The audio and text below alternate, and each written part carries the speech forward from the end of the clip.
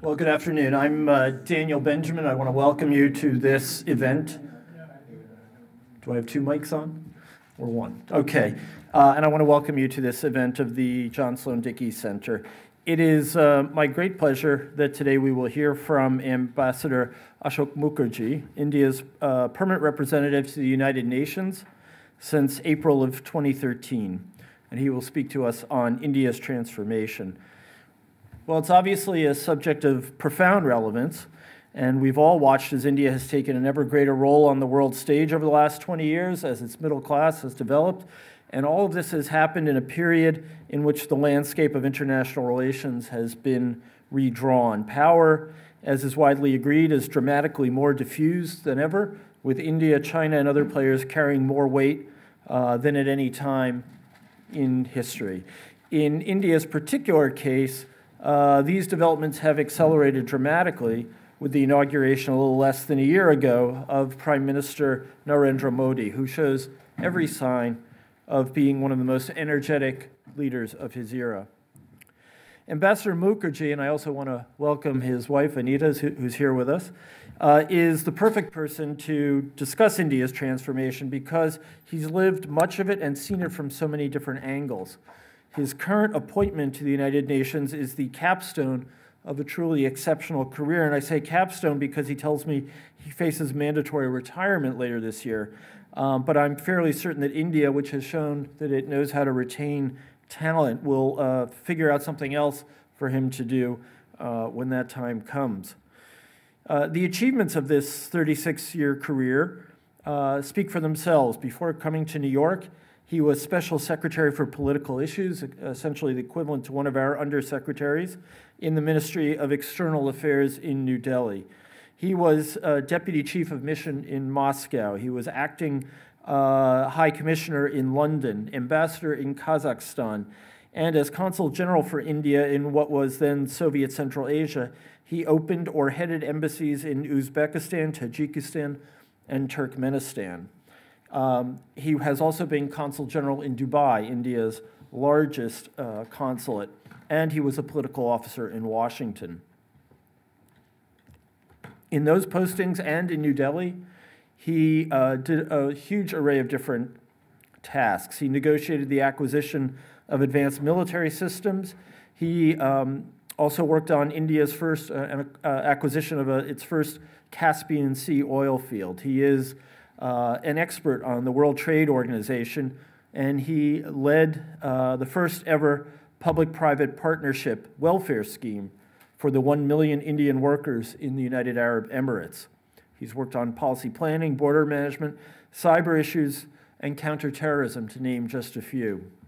It's in that last capacity that I came to know Asoke because he was my counterpart when I handled counterterrorism at the State Department.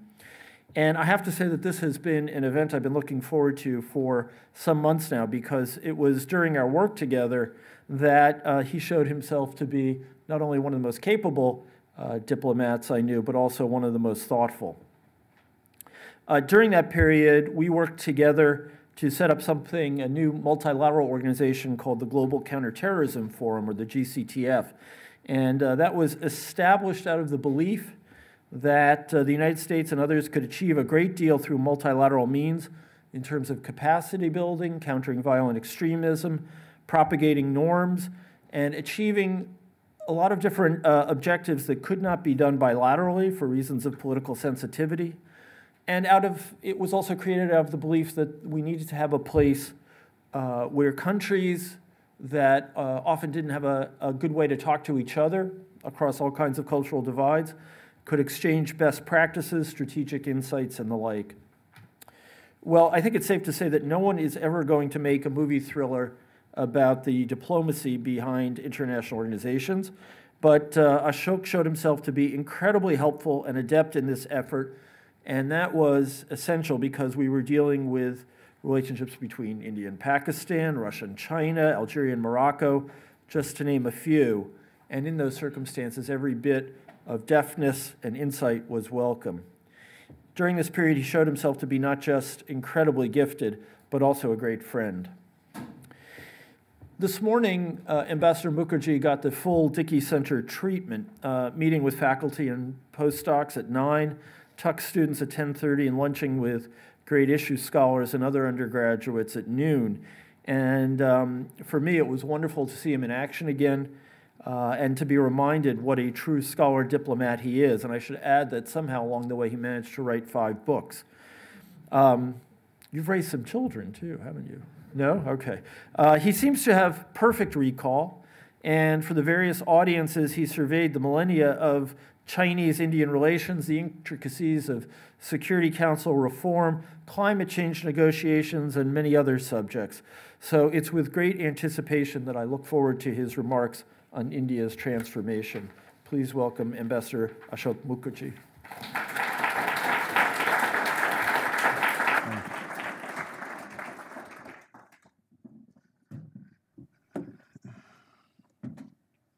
Well, after that kind of introduction, I think I should be very careful of what exactly I'm going to say. But when I was asked by Dan to come up here and speak to all of you, he wanted me very much to focus on what is new in India. And he said that as a person who had earlier been active in the speech writing department, as he referred to it, we have to have a topic with some lift.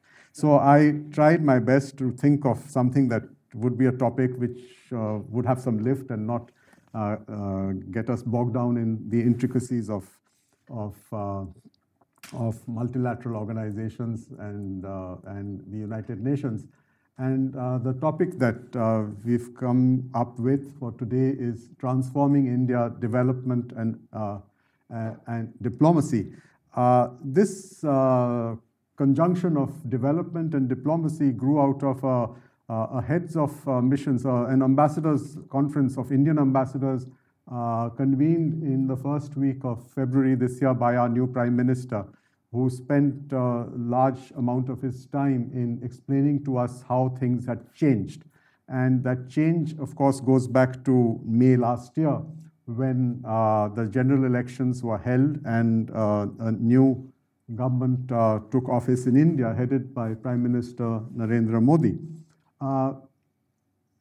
In the short period that this government has been in power, the objective of this government has been to transform India. And at the core of this project of transforming India is the eradication of poverty. It's a statistic which is not very often spoken of, but which is a reality which every Indian and especially an elected representative of India faces. And that statistic is that out of our population of 1.2 billion citizens, 680 million live below $1.25 a day, which means that they are below what the World Bank calls the poverty line. And if 680 million Indians are living below the poverty line, then obviously the focus of anybody who's dealing with the destinies of India would have to be to lift them above the poverty line and by doing so, eradicate poverty. So there is a tremendous focus on eradication of poverty.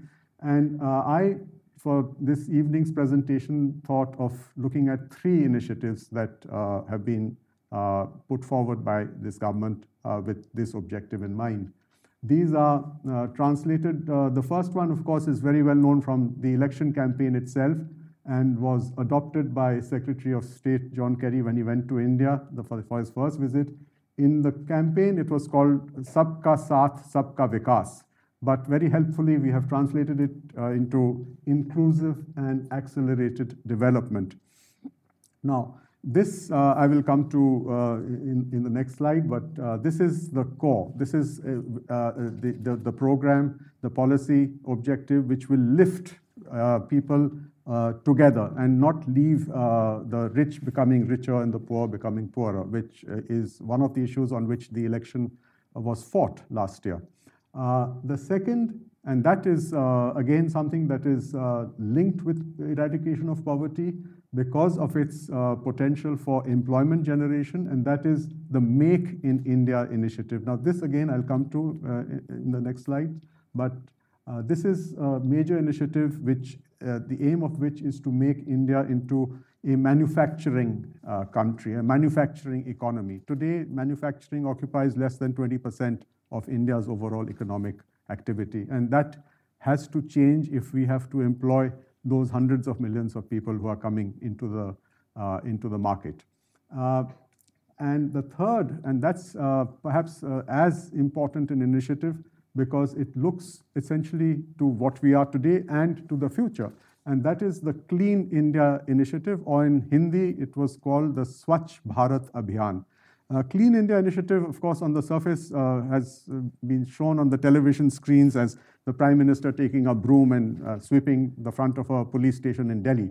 But it does not only mean that, and I'll come to that as well. So these are the three that I'd like to focus on when talking of transforming India. And then I'd go in the second half of my presentation to how the Indian diplomacy is being structured and tasked to meet these these objectives. Now, Sabka Saath, Sabka Vikas, or inclusive development, has basically 5 core areas to it.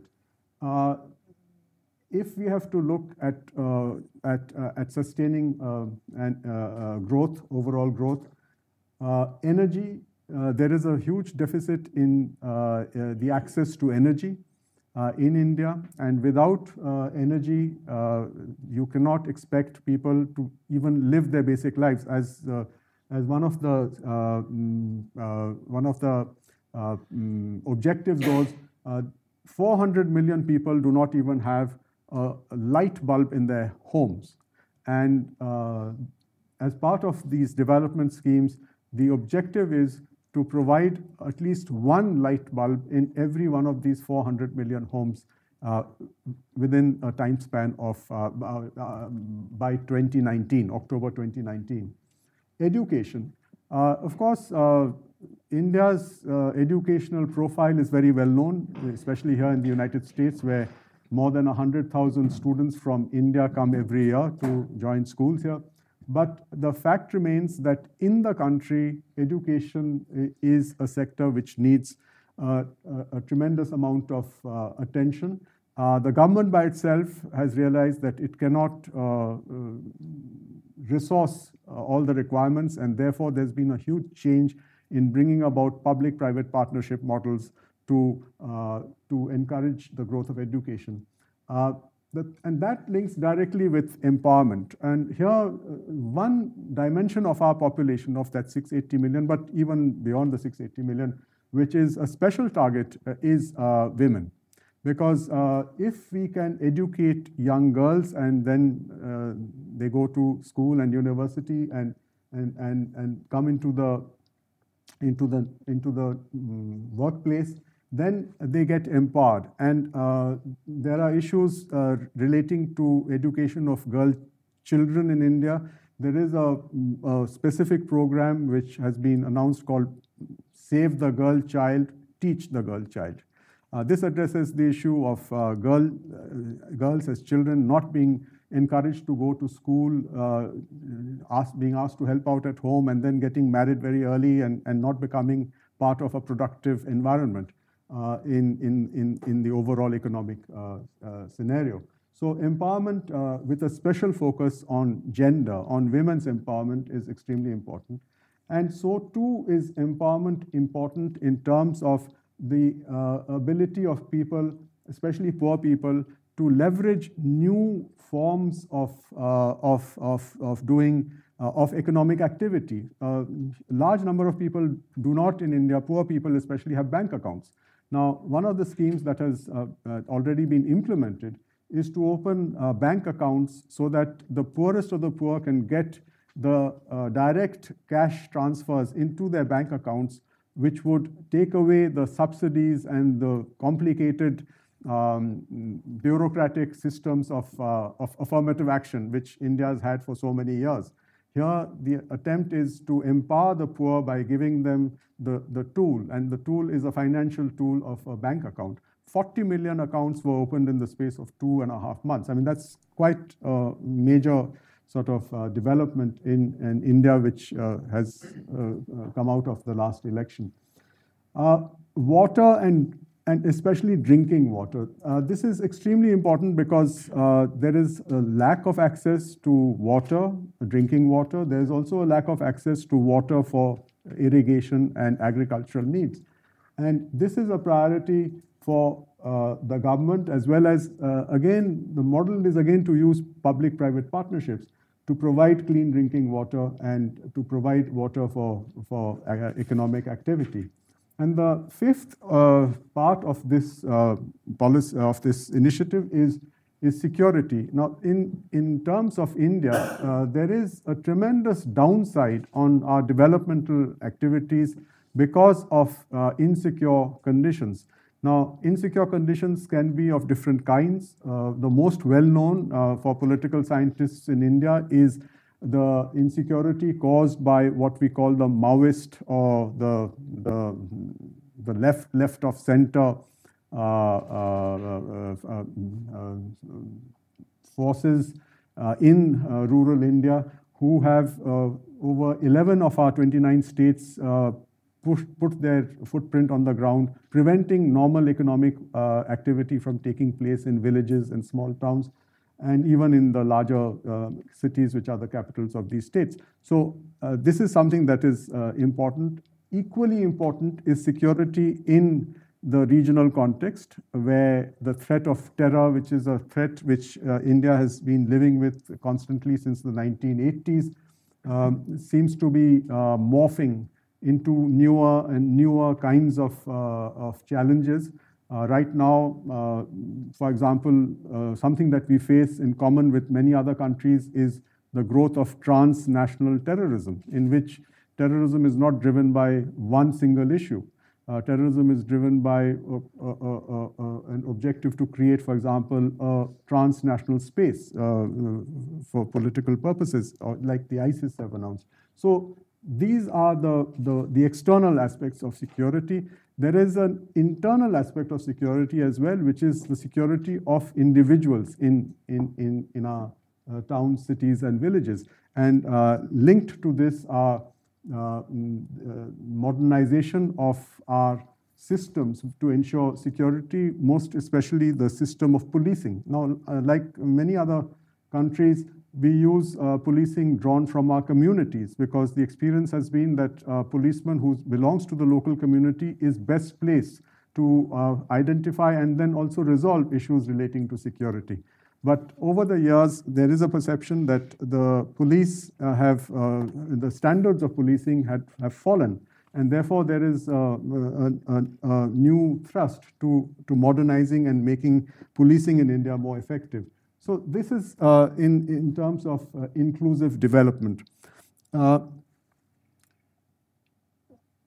transformation of India into a global manufacturing hub is essentially meant to generate employment, to provide jobs for literally hundreds of millions of people who are facing challenges of different kinds. The most important challenge that they are facing right now is the change in the demographic, in the way in which the Indian population is actually employed in economic activity. We are seeing a massive shift from rural populations to urban populations. And it is projected that by 2050, 67 to 70% of India's population will live in its cities, in urban environments. And this is something that, therefore, where do these people get their jobs from, and how do they get employed? So transforming India into a manufacturing hub, using the urban centers that exist, as well as the new smart cities, as we call them, that are being conceptualized, is one way in which we seek to transform the way we are as an economy today, and to provide a way for eradicating poverty and lifting people from poverty into a middle class. Now, this morning, while talking to some of you from TUC, I did mention the other aspect of this new middle class, and that is that it provides also a new canvas, if you can call it that, for new kinds of markets to be created.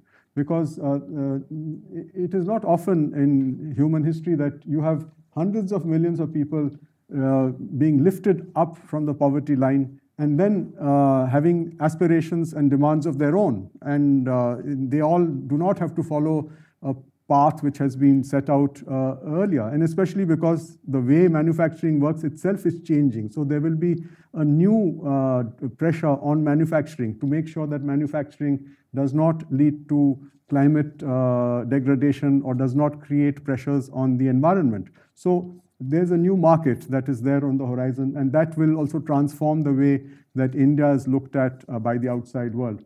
Now, in the initiative, which is called the Make in India initiative, there are 25 sectors. And for those of you who are interested, I can leave a pen drive behind for you to look at each of these sectors in your own time. But each one of these sectors has got two main focuses in terms of how we are talking about it with within our country as well as with our partners abroad.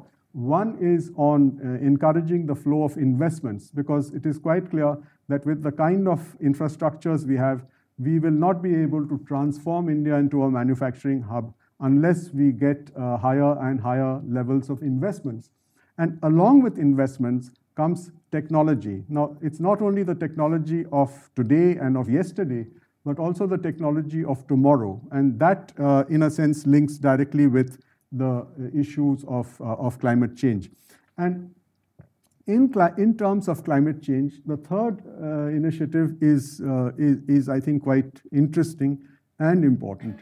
Now, it's called the Clean India Initiative, and the spectacles are, for those of you who follow Indian politics and history, are the iconic spectacles of Mahatma Gandhi.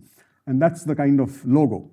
And in a sense, that sets a target date. And the target date is 2nd of October 2019, which is the 150th birth anniversary of Mahatma Gandhi. Now, that is a very Indian way of setting a target in a very emotional and yet political way. But the target is 300 million people in all the 4,041 towns and cities of India that exist today. And there are some core areas of this policy. The first is sanitation. For example, I mentioned this in the morning, India today as a country contributes perhaps the largest percentage to the problem of open defecation, because there are not enough toilets built in households. The objective of this program by 2019 is to have 10 million toilets in private households and 500,000 public toilets built all across India. Now, it's obviously a target and an objective which sounds good in terms of public debate and discussion, but there's also in tandem a system of monitoring how many have been built to date, because the 2nd October 2019 deadline is a serious deadline. So those of you who are interested in finding out what's happened to these toilets can log on to the website of the Ministry of Urban Development, and they will very helpfully explain to you how many thousand toilets have been built and where they are, and how many more are due to be built. Now, it's something that we earlier never spoke of. We all knew it existed, we never spoke of it. What is transformed in India today is that you speak openly about these issues. And it's, in a sense, this one initiative will result in a tremendous positive impact on public health, on individual health, and cut down expenditure which today goes into the medical sector. I mean, this is something that has been openly spoken about by the Prime Minister, by the others economists who are involved with this initiative. And this is how they have put it in perspective. The second, which I mentioned, and there was a World Economic Forum survey released last month, which projects that, now this is till 2032, so the next 17 years, 18 years, India will require $640 billion only to create infrastructure in these 500 smart cities. where, as I said earlier, 70% of India's population is expected to live.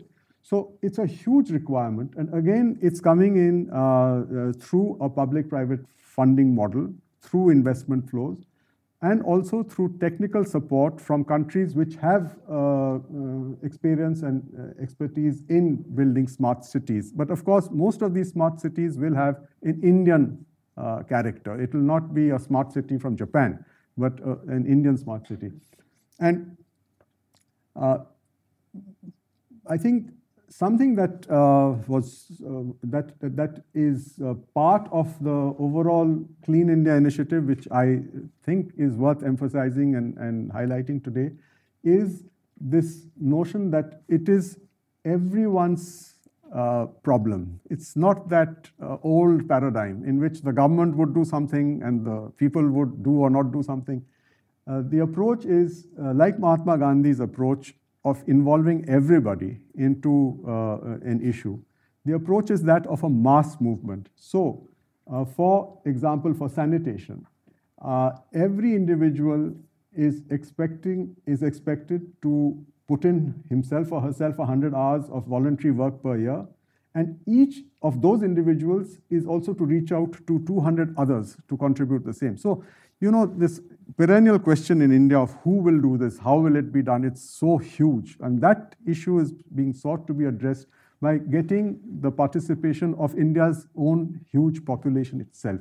And I think that that's something that, in a sense, transcends politics, because it goes into the way we are as a country and how we got our independence and how we have been able to develop ourselves.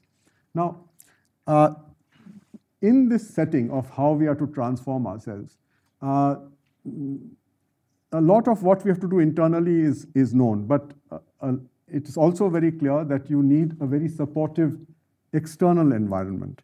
And that's where Indian diplomacy itself is being transformed, because it's no longer the diplomacy of the previous 70 years in which you did something, but it was not part of a very, very well argued or a very coherent national development scheme. Earlier, for example, you had oscillations between extreme state planning, then you had a mixed model, then you had a free market model. It oscillated as the governments came and went. Now, the attempt is to put it in a less political perspective and more economic perspective or socio-economic perspective. And with that in mind, the bilateral initiatives in our neighborhood, as well as the bilateral initiatives of reaching out to major powers, is now driven by this socio-economic driver.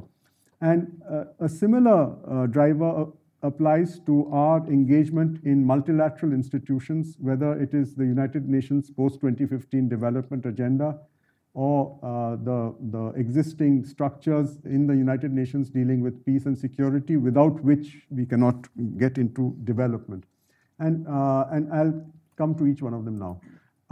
In the bilateral diplomatic initiatives, the first initiative that was taken by this government in May itself was for the first time to invite all the heads of the 8 states around India to the swearing in. This had never happened before. And it is to the credit of those states as well that they identified their own stake in this, this experiment that we were undertaking, that they all participated at the head of state and government level on the 26th of May when the government was sworn in. Now, some of them have changed because of elections, but the presence of these states has therefore been a major plus factor. This was followed up by making the neighborhood the first area where the Prime Minister undertook his foreign tours. Nepal, Bhutan, Sri Lanka, and so therefore there's a focus on the neighborhood. And that, in a sense, has already shown an impact as we now talk about the Indian response to the Nepal earthquake. Now, earlier earthquakes have happened in Nepal and in many of the Himalayan regions. But the speed at which the response came and the scale on which the response came owes a lot to the direct involvement of this new government with Nepal. There was, in a sense, it's almost ironical that the Prime Minister of Nepal was attending a multilateral conference in Indonesia. And it was only when his plane stopped at Bangkok for a halt that he got to know of the earthquake from a call from Prime Minister Modi to him. And that kind of closeness of communication and familiarity with each other is something that we seek to apply to each of our neighbors. And there are some neighbors I'll come to in the Q&A, I'm quite sure, but that I'll leave for that. The objective in the neighborhood priority is to create a supportive external environment which will enable us to go ahead with what we want to do inside our country. In the process, if neighboring countries want to participate in what we are doing, then that gives them an opportunity to use our development as a booster for their own development objectives and aspirations. And that is something that is now quite clearly understood by all our neighbors. Some of them will choose the pace at which they'll engage, but I think the realization that India's growth and India's stability has a tremendous value for their own growth and for their own prosperity is something that is understood by them. Beyond the neighbors, there is a focused interaction on the major powers. And if you look at the powers with which India has interacted since the new government came to power, you have the United States. Secretary Kerry led the way, and then you had the first summit between President Obama and Prime Minister Modi in September last year, followed very, very rapidly by the second summit in January this year in India of President Obama with Prime Minister Modi. So the United States has been identified as the first partner of India in this bigger picture. That, and very interestingly for some people with whom I have had a conversation in the morning, is mirrored by China. China was the first country to send its foreign minister as a special envoy to prepare for the first visit by the Chinese president to India, which happened in September last year. And now Prime Minister Modi goes to China on the 14th of May, his first visit as Prime Minister to China. Now, this is interesting because while the United States, people understand what the strategic vision is which keeps India and the United States together. But how does China fit into what Indian diplomacy's objectives are? And I think if you look at what I mentioned earlier of manufacturing, of technology, of investments, you see how China fits in. These are areas which are identified and publicly articulated. They were done during President Xi Jinping's visit to India last year, and they are already being announced as the framework for Prime Minister Modi's visit to China next week. And then you have Germany and Japan. Now, Germany and Japan are extremely crucial as catalysts for India's transformation. Japan, because despite all its economic problems and difficulties, Japan has been one country which has stood together with India economically over the last 2.5, 3 decades. The Japanese, in fact, have, at the government level, invested 25% of the money required for creating 9 smart cities along a corridor which stretches from New Delhi to Mumbai. It's called the Delhi-Mumbai Industrial Corridor, the DMIC. Now, 25% of that project is underwritten by the government of Japan. And I think that if you put your money where your intentions are, then you are taken very, very seriously. The Japanese, of course, have their own experience of using technology for development. And this is something that India wants to partner Japan with. With Germany, it is slightly different. There is, of course, a lot of investment technology which will come with the India-German partnership. But I think most important for us is the German experience and the German ability to transfer their own experience in skills development to India. Now, we talked about the fact that India's got a large amount of educated people, there are a large number of graduates, but the reality in the country is that a lot of the graduates who are produced by India's institutions are unable to find proper work. They do not have the kind of technical awareness or knowledge or ability to work in the market as it is, nor do they have the ability to leverage the market as we have it today to create their own businesses and grow them as small and medium enterprises.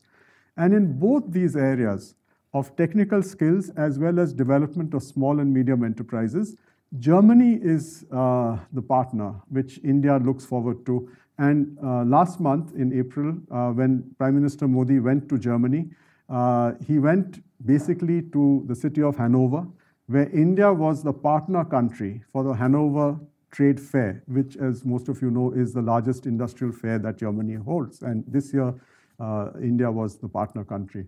So these are important major powers with which India is engaged with. I must mention in this outreach with major powers, countries like France, Australia, Canada. Now, these are all G7 countries. They have their own unique capabilities.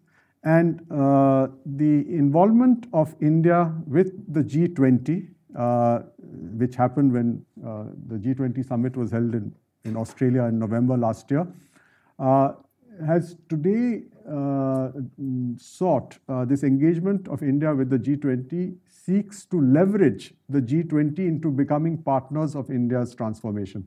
And the role of countries like Australia, Canada, and France should be seen in that context. Of course, there is a phrase which I put at the end of this slide, which is act east and link west.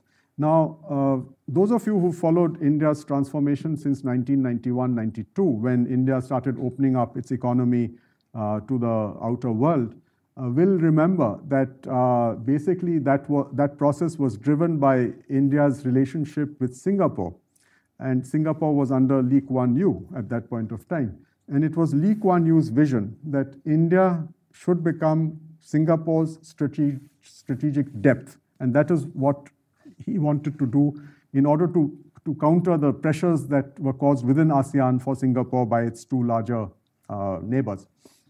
Now, that started off as a dialogue, sectoral dialogue. There was individual sectors, tourism, for example, which was identified for bringing India's policies closer to ASEAN.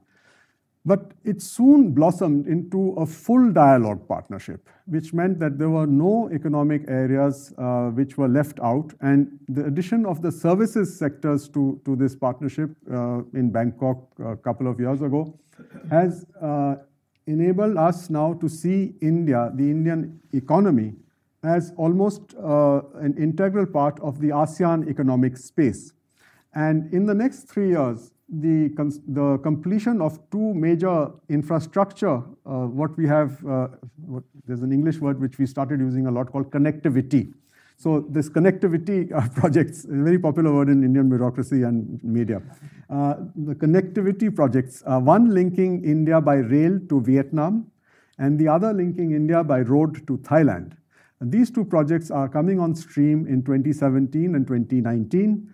And these two projects will become the nervous system for the India-ASEAN economic integration. So that is the reality. And a lot of people coming to India, helping us to transform our country, are aware of that reality and are looking at India in terms of Southeast Asia and probably East Asia. To the West, unfortunately, we do not have a similar optimism because the region to our immediate neighborhood is a very volatile region. It's becoming increasingly more and more fragmented. Some parts of it are breaking up. And therefore, we have to make a jump beyond our immediate neighborhood to the neighborhood which lies in Europe and North America. And that's why the choice of the word link. So it can't be an integrated perspective. It will have to be a perspective which will link India to the West in order to help us to get partners in the West for our transformation projects. Now, I mentioned earlier when we were doing the Clean India initiative, the impact of the success of that initiative would depend on a supportive global environment. One of the processes that we are engaged in right now is the negotiation of a post-2015 development agenda.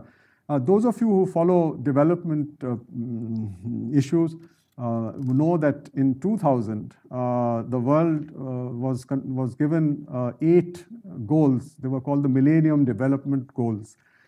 And there was a time frame of 15 years within which countries were to try to achieve these goals. Some of the goals have been met, some were not achieved, but the 15-year time frame is finishing in 2015. So 3 years ago, a process started to update and upgrade that attempt, the focus of which is again the eradication of poverty, but this time on a global stage. And the agenda which is being negotiated now has got at its core not 8 but 17 goals. And these goals are known as Sustainable Development Goals. And those of you who are interested can log on to the net and find these SDGs very quickly, so I won't waste your time with listing each one of them. But broadly, they include the 8 Millennium Development Goals that were identified earlier, which are basically socio-economic in nature. They add on purely economic goals like infrastructure financing and inclusive growth, things that we've talked about. And they also add goals which are linked with the environment, with climate issues. So there are 17 of those goals, and when the agenda is adopted on the 25th of September this year in New York, this will become the new international framework for development. And that makes it directly relevant to what we are doing in India. And by a happy coincidence, a lot of it actually aligns itself, because earlier we didn't have targets and years by which we would achieve things. But now we have, as I mentioned earlier, already got targets for some of the initiatives that you've introduced. And those targets are well within the 2030 target, which is the outer target of the post-2015 development agenda. Now, one of the experiences that we have in achieving our own, in meeting the targets of the Millennium Development Goals was, how do you raise resources? How do you find the right tools to achieve these goals? And we very early realized that if you have to do it in a sustainable manner, you should do it nationally on your own and not wait for aid to come in from outside or technology to flow in from outside. So a lot of the areas, I think at last count, almost 11 out of those 17 areas of the Sustainable Development Goals have already got national means of implementation embedded into them. And that, in a sense, is positive news, not only for India, but also for the success of the multilateral project of the 2015 Development Agenda. Because if India achieves its targets on time and before time, then the global goals would have been met, because the bulk of the people for whom these goals are being crafted do live in India. And that's where the numbers come in again. I did want to mention especially the role that we have, because of conversations that we have all the time on climate change, of renewable energy as part of India's contribution to climate change.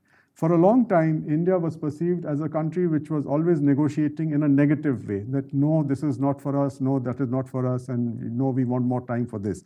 But there is another tradition of Indian diplomacy in in environmental activities, which many people tend to lose sight of, and that is that long before climate change issues became so prominent and so real, in 1972, the United Nations itself had convened the first meeting of the United Nations on environmental protection. And that was a meeting held in Stockholm in 1972. And among all the countries which participated, and not many countries participated, it was an issue which was not fashionable at that time. India was the only country which participated, and that too with its own prime minister, who was at that time Indira Gandhi. So there is a tradition of India's involvement in environmental diplomacy, which goes back at least to 1972. What is now new is the approach that this government has brought. One is the focus and the contribution that India can make to cutting down the use of fossil fuels and impacting thereby on the environment by going in for renewable energy. In renewable energy, solar energy and wind energy are the two sectors which have been identified as priority sectors for investments and development. The targets are rather ambitious. The target for solar energy, if you take the global solar energy output today at 100 gigawatts, India's national target to be achieved by 2022 is 130 gigawatts. So that's a hugely ambitious target. Now, how do you achieve that target is something that we need to work on very seriously and very hard. And it was in that context that the former mayor of New York came to India in the middle of February to attend this Delhi Sustainable Development Summit of 2015.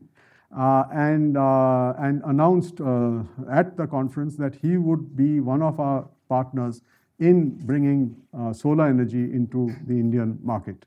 So we have tried innovatively to tap into people who have got their own track records to become our partners. And solar energy, therefore, perhaps that figure of 130 gigawatts is not really so incredible as it may sound today. In terms of climate change, there is also the other issue which is linked with the technologies that you need, environmentally friendly technologies. Now, this is again something that we have gone through in the past. There have been some very bitter diplomatic engagements, notably between India and the United States, on the transfer of environmentally friendly technologies. The most well-known anecdotal case involves an Indian company which was manufacturing refrigerators at a time when only 3 Indian companies were manufacturing refrigerators. And they wanted access to the new technology and were told by an American holder of the technology that why don't you let us buy you out instead of your manufacturing with this new technology. It's much better that you sell yourself to us. Now that happened in the early 90s, so that's long behind us. Today we are in a different stage, and today there is what is called very often a win-win situation, which is seen by companies on both sides. And that's, of course, part of the process of globalization that has taken place, that you have mergers and acquisitions, and in the process of mergers and acquisitions, you have the creation of global brands, and with the creation of global brands, you have technologies which flow along with investments and so on and so forth. So I don't have to go much into that, but I just wanted to flag that the transfer of environmentally friendly technologies is very, very crucial for anyone who looks at transforming India and transforming the world, because these two get linked, if nothing else, because of the number of people involved in India, 1.2 billion people. If they get access to this technology, it does make a tremendous difference. Now, that is probably where I should move into the first pillar of the United Nations, the reason why the United Nations was created to maintain international peace and security, so that the Bretton Woods institutions could sustain the peace. And that's a quote from the Bretton Woods institutions. I mean, when people introduce why the Bretton Woods institutions of the IMF, World Bank, and the World Trade Organization were created, conceptualized. They were conceptualized to provide the vehicles for development, for reconstruction. It happened in Europe in the 1950s. So you can't do that without a stable and peaceful environment. And international peace and security, therefore, is I would say, crucial when we look at the implementation of the Transform India initiative as well as Transform the World initiative of the post-2015 development agenda.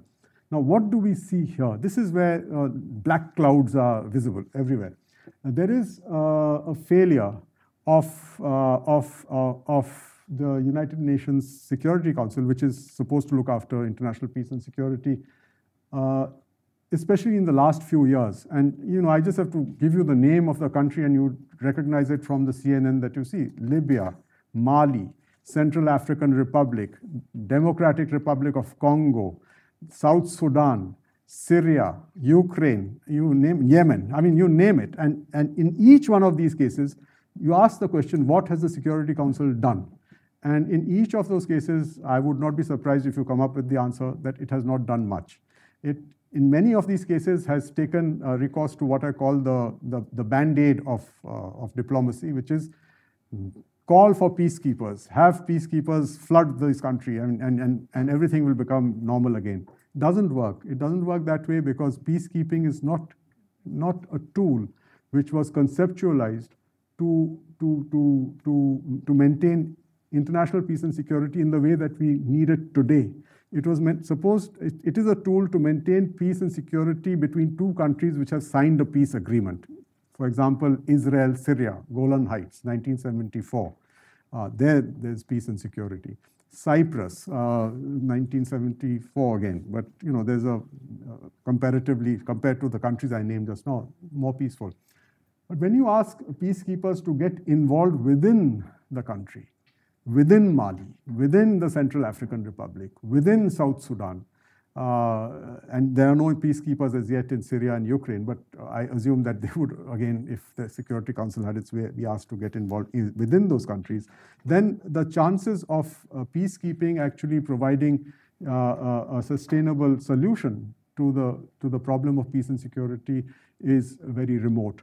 And therefore, we have strongly felt that there is a need to review the way the Security Council uses the one tool that it has right now of troops on the ground through the peacekeepers to deal with this issue. There is another part of the United Nations Security Council, which I'll come to in the next slide, on peace and security, which causes at least my country a lot of concern, which is the way they use their resolutions and the tools that they've got under those resolutions to address another threat to peace and security, which is terrorism. But I'll come to that in the next slide. In this one, and I'd just like to finish this part of the discussion with a reference to what we believe actually the Security Council should be doing, and if we were permanently sitting on it, what we would be nudging the Council to do. And that is to actually do the heavy lifting of diplomacy, of peaceful settlement of disputes through political dialogue. Now, this is something that takes a lot more time, but the end result of that, and it's the case of East Timor. Many of you remember East Timor. As East Timor shows, that has got a sustainable impact that sustains the peace. Now, terrorism. This, for United States, for India, is perhaps the single biggest existential threat that that people interested in peace and security can conceptualize. And I know with Dan and we have had many talks on this subject. But today, I wanted to focus on the impact of terrorism on development. And that's something that not many people sort of talk of very quickly. You talk of terrorism and religion, terrorism and root causes of terrorism, poverty in the refugee camps of the dispossessed and all that. But I think 9/11 changed some of the root causes approach, that those 19 who flew those planes were not poor. They were quite rich people. And Mumbai 2008 changed it as far as India was concerned. It was the first time we had a terrorist attack on a financial infrastructure, Mumbai, which sought to actually set back India's economic growth. Now, this is 2008, just before when the financial crisis was going to overtake the world. And if that had succeeded in what it meant to do, then India's contribution to the international effort to recover from the global financial crisis would not have happened. There would have been no payout of $40 billion to that fund, which was made by India in 2010.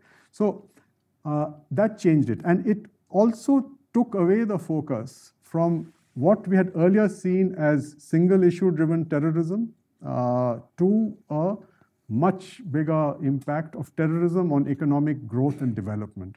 Mumbai 2008 had nothing to do with, for example, Kashmir, nothing. But the actors were the same. So therefore, there is, in our reading of the situation, an impact of terrorism, which is incubated in our region on development. And this impacts on us and the amount of resources we have to divert from our normal economic and social activities to countering terrorism. Those of you who've traveled through Indian airports know very well what I'm talking about. But it also impacts on countries in our neighborhood, those to whom we've reached out, because they have a spillover impact of terrorism, either terrorists using their countries to come and attack India or jointly attacking 2 or 3 countries. And it also impacts countries like China, because if you use terror as a policy to undermine economic growth and development, and you see the targets that have been chosen in Xinjiang, these are not targets linked with single-issue terrorism like religion or things like that, or poverty. These are targets like the special economic zone in Urumqi, which is a very, very strong economic target for those who follow China. You can see the significance of Urumqi as a hub for all the transport trade links which connect China to Europe.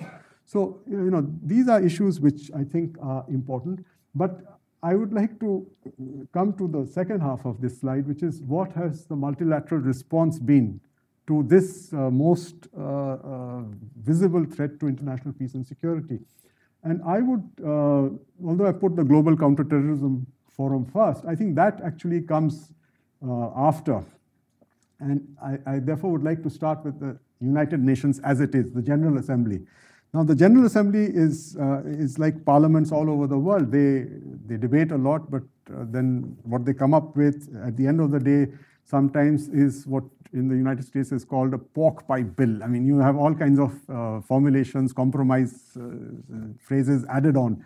And the end result of all that, when you deal with legislation to counter terrorism, is that it is not adequate. I think our experience in the United Nations General Assembly for what is known as the Global Counterterrorism Strategy, the GCTS, is that it is a very nicely sort of packaged strategy. But the main purpose of the strategy is to do capacity building. There's nothing else that this strategy is meant to achieve. And although it's got 4 pillars, and you'll find reams and reams of paper and thousands of experts talking to you about the global strategy on the ground, apart from capacity building, it has no relevance whatsoever. The General Assembly is even more complicated because it refuses to define what terrorism is. And there's this very long-standing Indian initiative on encouraging the United Nations as a result of a debate in the UN General Assembly to adopt a comprehensive convention against international terrorism. That entire project, which started in 1996, is stuck till today because there are countries in the United Nations, believe it or not, who do not know how to define terrorism. So without a definition of terrorism, the comprehensive convention can't come into being. So that's the General Assembly. That leaves us with the Security Council. Now, the Security Council, to its credit, responded very quickly after 9/11, passed this very famous resolution, 1373, which happened soon after the 9/11 attacks in the United States.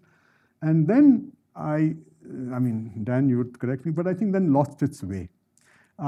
It has adopted several resolutions addressing issues like preventing nuclear material from falling into terrorist hands, and capacity building, which is like motherhood and apple pie. You can't dispute capacity building, which is what the Security Council does through a thing called the CTED. It's an executive directorate of the Security Council, and they go all over the world encouraging countries to build up their capacities. But what does it actually do in terms of prosecuting and penalizing terrorism is yet to be seen, with some exceptions which, of course, are there, like the ones who are incarcerated in some prisons here and there. But by and large, for a country like ours, for example, like for India, we have no relief, to put it in legal terms, from the UN Security Council resolutions, although they do exist on paper. And part of the problem with the UN Security Council resolutions is that the implementation of these resolutions is done by a committee. For example, if the threat is from Al-Qaeda, then you have an Al-Qaeda committee, under resolution 1267. So 1267 committee. Who are the members? The members are the 15 members of the Security Council. 10 of them keep changing every 2 years, but 5 of them remain permanent. And what is the eventual outcome of discussions within this committee on issues of terrorism? It is the result is a compromise between these 5, that they will not act in a way to harm each other's interests, but if it is the interests of any other country outside these 5, then that's not of concern to them. And when people ask me, for example, about what we are doing in using the United Nations Security Council to get after people who did Mumbai, the answer is very simple, that they have done nothing. They don't even want to ensure that these people are tried and convicted. So therefore, the Security Council itself is, I think, has lost its way. There's another dimension which I don't want to question the sincerity of it, but there is an element which has crept into the way the Security Council deals with sanctions lists, and that is essentially driven by many European countries to bring in a human rights dimension to dealing with terrorists, and through that pressure, an institution was created, not through discussions among the 192 countries, but within the Security Council as a compromise between these 5, of an ombudsman. So this ombudsman is the person who applies a human rights standard to the Al-Qaeda sanctions list. And in the last few years, we are outside the council, so we do not know what the rationale is for why they reached these decisions. But many people who were put on the terrorist list by member states using credible evidence, because otherwise they wouldn't get onto that list, have been happily taken off because of some other process of reconciliation with some of these people. And this applies especially to the terrorists who have been put into that list from Afghanistan. So there is a mixture, and I think for anyone who looks at it as a pure rule of law based process, the mixture of politics with rule of law is not a happy mixture, because you end up with many compromises in the process. And that is one more reason why the Council seems to have lost its way. And that brings us to the Global Counterterrorism Forum, which the United States initiated and which we were very happy to be part of right from the beginning. I think the Global Counterterrorism Forum has done something which the United Nations has not been able to do, which is to set norms, especially in using rule of law. They have 2 broad streams, and I'm sure you've heard about the Global Counterterrorism Forum separately whenever Dan has spoken to you all. But for us, the part of the GCTF which deals with the rule of law, with establishing norms, that has been the important part, and which has given us a lot of satisfaction, which has enabled us to put our own domestic stakeholders into the negotiations. So we've had our own experts, lawyers, police people, security people participating in the GCTF and working together with the other members. We had 30 when I left, but I think there are some more now, countries, and agreeing to these norms. And now the intention is to try and see if these norms can somehow be put into the multilateral context of the United Nations. It is an uphill task because this has been done by 30 countries. There are still 160 countries outside the tent. So while most of them are happy to go along with what is suggested, but there are some countries which are not, and without consensus you can't reach anywhere. And therefore, what do we do? And for the last 23 years, we've been saying we should reform the Security Council. And this issue has gone on for some time, but in 2005, all the heads of government and who participated in the 60th anniversary summit of the United Nations agreed unanimously that the early reforms should be done of the UN Security Council. Now we are approaching the 70th anniversary, 10 years. And whenever we are asked, where is the progress?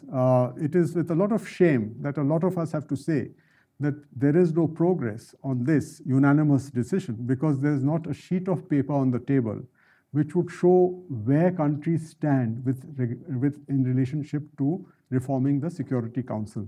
Now, there are probably three big issues in Security Council reform. One is how many permanent members should there be and how many non-permanent members. And here, the group of four countries, which is Germany, Japan, Brazil, and India, in 2005, announced that they were willing to take on the responsibilities of permanent membership, which means more contributions to the United Nations, if they became permanent members, which left Africa as a continent still to announce which country from Africa would want to shoulder the same responsibility. The African group as such, 54 countries in Africa, have been unable to come up with one clear name of an African country which would be the African permanent representative in an expanded Security Council. But here, academically, the issue is that it is surely not for a group to propose a country, it's for the country to propose itself. I mean, so therefore, whether the group position is used to block any African country from coming up by making all of them subject to a group unity, and the group unity itself is open to question, is an issue which continues to puzzle people who are looking at Africa. But the fact that most of the crises that I spoke of earlier are happening in Africa makes it more imperative than ever before for Africa to have its own voice inside the Council. There are ways in Africa of dealing with political crisis. Unfortunately, there are no permanent members from Africa sitting in that Council chamber. So the Council continues to try and resolve these political crises using what is relevant in their context, in Europe, in North America, and perhaps in Eurasia, in Russia and China, but nothing to do with Africa. And therefore, I think the world is losing an opportunity to get relevant input and insight into how the UN Security Council can become more effective in addressing it. And as far as the second issue is that of the veto. This is a very, very emotive issue, especially after what's happened in the last 4 years, when people have seen the extent of human suffering that has been caused not only in Syria and Ukraine and now Yemen, but also in Africa. And there are literally hundreds and thousands of internally displaced persons. It's not a small figure of a few tens or 20s. South Sudan, 800,000 displaced persons. Nobody even speaks of South Sudan. Many people don't know where it is. So, that's the kind of human suffering that exists on the face of this planet. And if we are to lift those people into the ambitious post-2015 development agenda, we cannot do it without a supportive peace and security environment. So that is something that is important. So when we come to the veto, right now, there is a very well-known initiative taken by France, one of the permanent members, to limit the use of the veto for any mass atrocity crime. Now, when you ask the French that have you proposed this amendment inside the Council, what do the other permanent members say about it? The answer you get in a very French way is no, it has not been proposed about. So then the next is to ask whether any amendment to the UN Charter has been proposed to bring this issue into the UN Charter so it becomes applicable. And the answer again is no. Then you ask, is there going to be a General Assembly resolution to express the moral views of humanity on the necessity for such a limitation on the use of the veto? And the answer again is no, there's not going to be a General Assembly resolution. So therefore, the point I'm trying to make is that even an issue which is of great importance, after all, India was the first country to propose the UN Genocide Convention in 1946, because our soldiers saw the horrors of the Second World War, and we had read Richard Lemkin. So, I mean, it's something that affects us directly. We went through Bangladesh in 1971. We saw what happened. But when you want to use genocide and use it politically to say, no, limit the veto, you find that here the permanent members are not even able to agree to that. And therefore, what is the value of the veto in the hands of these permanent members? So therefore, it wouldn't surprise you to know that at least India has said that if we become a permanent member, we'll not use the veto at all for 15 years. And probably we would like to abolish the veto in the course of those 15 years, sitting inside as a permanent member. That is the objective. The veto is the most non-democratic mechanism in the UN Security Council, in the UN itself. And the third is the numbers, which are the countries which will come. Now, there are constituencies of different kinds. Earlier, the world used to be spread between 5 regional groups, and you had the Asia Pacific, Africa, the Western European group, the Latin American group, and the Eastern and Central European group. Now there are more, and especially one group which is very, very prominent and very vulnerable is the small island developing states. Now, they are facing crisis of their own kinds caused by climate change. I mean, you've seen what happened in Vanuatu, Tuvalu, it happens in Maldives, and they feel that there is no one to look at this issue from the perspective of maintaining international peace and security, because their feeling is that if these natural catastrophes happen, then there'll be mass migration of people. Migration itself causes big issues for peace and security, as we see in Italy these days with the migrants coming out of Africa. So what happens to these 32 countries in the United Nations who are small island developing states? This is a very important issue, and therefore I think most people would want that group to have one of the non-permanent voices in the chamber, so that by rotation every 2 years, one of those 32 would be sitting inside the council. Similarly, for landlocked or least developed landlocked countries like Nepal. Now, who will address, the intention is to move away from the paradigm of 1945, when 5 countries knew best what was for the world. Today, we are in a more democratic system. So why not have the voices of that group, that kind of country inside the chamber? So there are these 3 issues related to UN Security Council reform, but I'd like to conclude the slide by a quotation from Prime Minister Modi, who said that institutions that reflect the imperatives of the 20th century won't be effective in the 21st. And he has made very, very emotional references to Security Council reform just last month in a public address in Paris and in a joint press conference with Chancellor Merkel in Germany, which I can share with you. And that brings me to the final part, and I'm sorry if I've been speaking for too long, but the final part is what does India feel it can do to transform India at home and to transform the world in which India lives.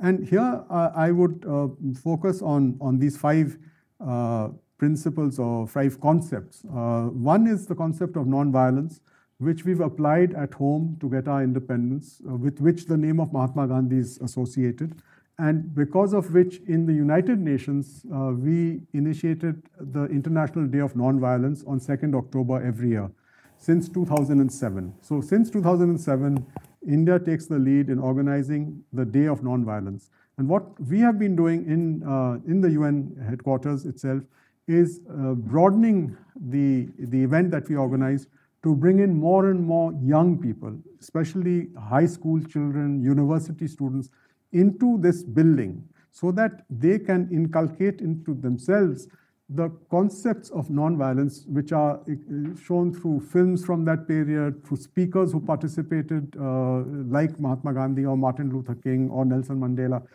so that this entire approach of resolving conflict through peaceful, non-violent means is set as a core moral value. That's one thing.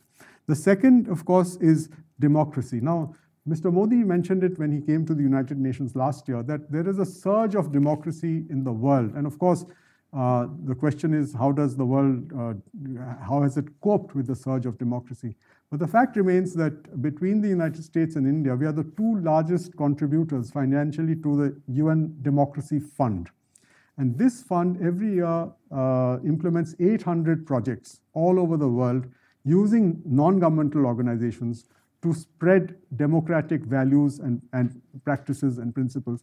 And it is an ongoing, viable project. And therefore, because we are ourselves rooted in democracy, like the United States, we believe that democracy is a core value of the United Nations system. And it's only through democracy that we can transform India and that we can transform the world in which we live in. The third is non-discrimination. Now, I briefly mentioned it in the morning that among the first initiatives we took again in 1946 was to ask the international community to address the issue of racial discrimination in South Africa. This was something that was very much part of our consciousness, if for nothing else, because Mahatma Gandhi himself had spent so many years fighting against racial discrimination in South Africa. As things turned out, from 1946 to 1993, it is a fairly long period of time. But with the emergence of a new South Africa, with the emergence of Nelson Mandela at the head of a new South Africa, I think that enterprise showed that with perseverance, focus, and attention, and the weight of big powers behind it, it can succeed. And I think that is something that we would like to carry forward as, again, we enter into a period of transformation and change, because transformation and change will be breeding grounds for discrimination. It has happened too often in human history. The fourth value which I spoke of is gender equality, and I think I mentioned that already, the contribution that we have made in our own country to gender equality right from the beginning, from our freedom struggle, where men and women were hand in hand fighting for political freedom, but more importantly in organizations like the International Labour Organization, which we joined in 1922. The issue of women's rights was something that India was propagating long before women's rights, again to use a phrase, became fashionable. So it's something in which we have been deeply invested in. The formulation in the Universal Declaration of Human Rights of all human beings are born equal is a formulation which owes itself entirely to an Indian woman activist from India who, as I said in the morning, engaged with Eleanor Roosevelt and convinced her that do not use all men are born equal, but use all human beings are born equal. And that was the kind of contribution that we have made and that we want to keep on making with now the new entity in the United Nations of UN Women. India is the strongest financial and program supporter of UN Women in the United Nations system, which creates its own momentum. And finally, the perspective which the Prime Minister spoke of when he came to the United Nations and which he speaks of all the time in India, of transformation. The transformation takes place on the basis of an outlook on how do you look at yourself and the world around you. And there are two Sanskrit words that are used, which I'll translate, but the Sanskrit words are Vasudhaiva Kutumbakam. Now, Vasudhaiva Kutumbakam translates as the world is one family. And if you approach the issues of transformation, of development, and of threats and challenges to transformation and development through this perspective, then I think this is a contribution that we have made and are willing to continue making to make the world we live in a better place. And just to illustrate this, somebody asked me the other day about how we have been dealing with this in our own region and in our continent. And I said that look at the response that we had after the Asian tsunami in 2004, where India was one of the major first responders. The response to the nuclear reactor accident in Fukushima in Japan, where again India was one of the first major responders, with 46 people from India going straight into that reactor in the first week itself. And more recently, the evacuation of people from Yemen, where again India not only evacuated thousands of its own citizens, but thousands of citizens from other countries, including United States, United Kingdom, France, and Russia. And most recently, Nepal. Again, this is what I would like to refer to as the white knight syndrome. For those of you who read Lewis Carroll and Alice in Wonderland, that is what we would like to do. And that is inherent, integral to the concept of Vasudhaiva Kutumbakam. Thank you.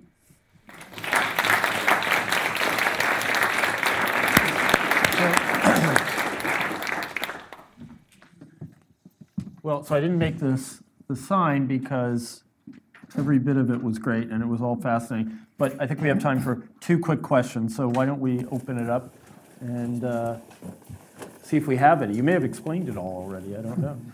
Yes, sir. Can you wait for just wait for the mic.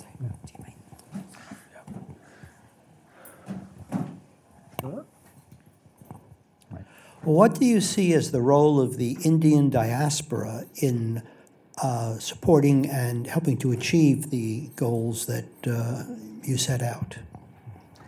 It's a very big role. The success of the Indian diaspora in countries like the United States is very evident, but there's a very strong Indian diaspora in almost every country that they've gone to. Altogether, we estimate there are almost 28 million Indians living abroad out of our country. And the contribution they can make to the transformation that we are now undergoing is quite immense. The diaspora which lives in countries like the United States, Canada, Europe, Australia, they have a higher profile, higher worth contribution to make because they are able to help us to leverage finances, technology, best practices, and catalyze the transfer of that to India, and also help the countries they live in benefit from that. But there is an equally important but not very well-known role of the diaspora, the poorer diaspora, which is mainly to be found in the Gulf states, where 6 million Indian passport holders live and work in the oil economies of the Gulf states. And they remit every year almost $50 billion directly to their homes in India. So that's a huge contribution they make, because just imagine if in the process of raising resources for transformation, you were to lose this 50 billion, which is coming in directly into your economy and not going into any investment funds, then it has a huge negative impact, the loss of that. So the diaspora, therefore, is important, and so too is the relationship. And I didn't speak much about the Gulf, but that relationship for India is extremely crucial, because it's linked with remittances, linked with livelihoods, and it's linked with a very old linkage between India and those countries, of which we can talk of later.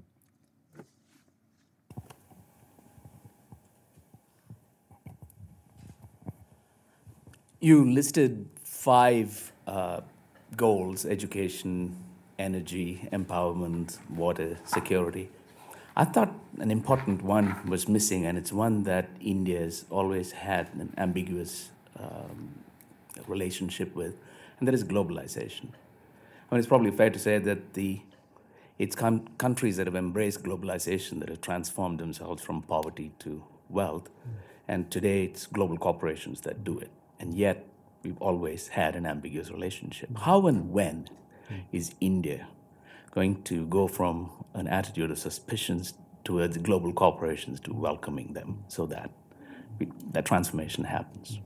Well, I think that I didn't mention it because that was not those 5 principles which Mr. Modi had listed himself. But to answer your question, it is true that when India opened its economy in the 1990s, it looked with caution at global corporations and multinational corporations. But the spread of the opening up of the Indian economy brought about a change in that perception on the ground in India. And today, I can do no better than to give you examples. For example, Microsoft, which is perhaps one of the better-known global brands, you'd agree, has got its production facilities in Hyderabad and in Bangalore. And they're very welcome, and they have even got an Indian as the head of Microsoft, Sam Nadella. So it, in a sense, acknowledges that we are part of a globalized world. If you drink Pepsi Cola, then you have an Indian heading Pepsi Cola, and she's always welcome to India, Indra Nui. If you have a credit card, MasterCard, and you want to use it in a globalized world, you have Ajay Banga of India, heading, was junior to me by 3 years in college, and I know him quite well. So, you know, there is a acceptance and a welcome to these global leaders in India. But I think it's as important to understand that the global players who come to India, of course, for their own reasons, primarily profits. And that's what they should be doing, because that's the reason they exist. But having come to India, what happens to some of them, and I gave the example earlier this morning of Vodafone, they came to India to do the same thing. But when they came to India after a year, they started changing the way they do their business. And they developed business models in India, which they applied to other countries in the world. So the interface between India and global corporations is actually of benefit not only to the profits of the global corporations, but also to the way in which they conduct their own activities. And I think that that's something that is useful. Of course, the examples I've given you mainly are in the services sector, not so much in manufacturing. Now that we are sort of anticipating the entrance of global brands into India and manufacturing, I would perhaps need to come back again after a few years, after I've retired, and Dan invites me to talk to you about that. And you will certainly be welcome to do so. It's been wonderful, an incredible tour of the horizon. And I really want to thank Ambassador Mukerji and thank you all for joining us here today.